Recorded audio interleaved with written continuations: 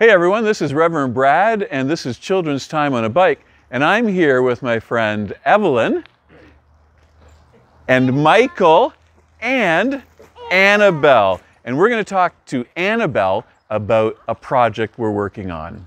What badge are you working on? I'm working on my religion and life badge. We've been reading a story about Jesus feeding a crowd of people. Let's see what we can learn from that story. Jesus shared bread and fish with all the people because a boy got him bread and fish, so everybody else decided they could share. What can we learn from that? I think we could learn from that we can share healthy foods. So Annabelle, what else can we learn from Jesus? Jesus welcomed everybody at the table. What can we do today to share food? We can share with people. We can invite everybody. We can share healthy food with everybody. Bye for now.